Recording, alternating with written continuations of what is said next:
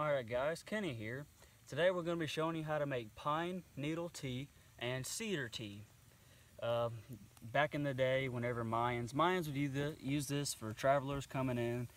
Native Americans would use this. It's a really good tea, it's good for you. So what you're going to do is get around 8 ounces of water and your pine needles.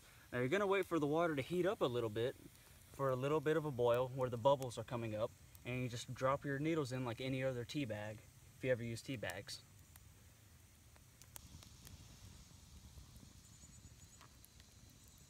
Alright guys, now we have bubbles coming up to the top of the water. I don't know if you can see it, but right now would be a good time to take some needles and start throwing them in the water. It's okay if they stick out the top, that's fine. They'll probably get wet and they'll sink down in there.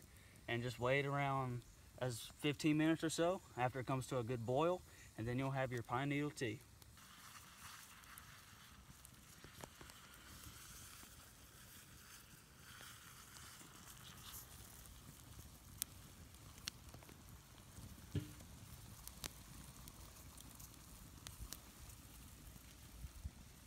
Alright guys, we're at a steady boil, but in about 5 minutes you want to take out all these little pine needles, and it should be good to drink. It's not going to be that much of a discoloration like regular tea bags, but it should be like a small, light, really faded yellowish green, because that's what the pine needles are turning. But it's high in vitamin A and a little bit of vitamin C, and it's overall good for your health, just like cedar tea. Alright guys, we've already taken out the pine needles, and there's a good bit of filth floating at the bottom of ours. It should be easy just to filter out through cotton, burlap, or maybe if you want to cut off a piece of your shirt, that would work. But after you pour that out, it should be good to drink. It won't be that much of a discoloration, but the vitamins and nutrients are still in there.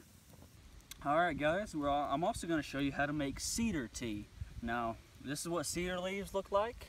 Later I'll show what a cedar tree looks like, but that's basically what the petals look like. The water, we have a couple bubbles rising to the surface, but it's not yet to a rolling boil. We do have some nastiness in it, but we'll filter it out.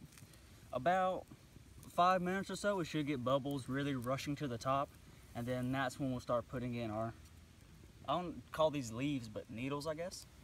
We'll put them in whenever the bubbles are coming up really rapidly.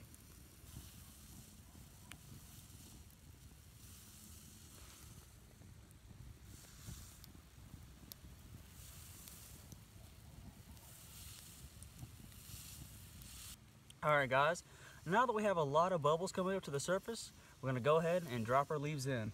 Now, pine tea doesn't have that much of a discoloration, but cedar tea has a little bit more of a discoloration, so you'll be able to tell when it's done. It should get off a good scent, and then you'll get that nice vitamin A and vitamin C that you want in the tea. So we'll be back whenever it's done.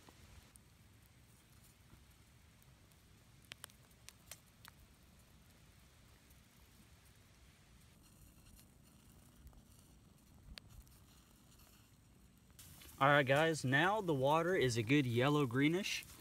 You can see on the edges, if you can, it's a little yellow greenish. Let this go at it for a little, like 5 minutes or so, just a little bit longer. Then just take your pot off, scoop out the needles, and it's good to drink. It's rich in vitamin C mainly, so it is good for you. That's how you make cedar tea. Alright guys, after you get it off the fire, it's going to steam a little bit, but the discoloration is going to be a little yellow, sort of greenish, depends on how many needles you used. Yeah, that's how you make pine and cedar tea.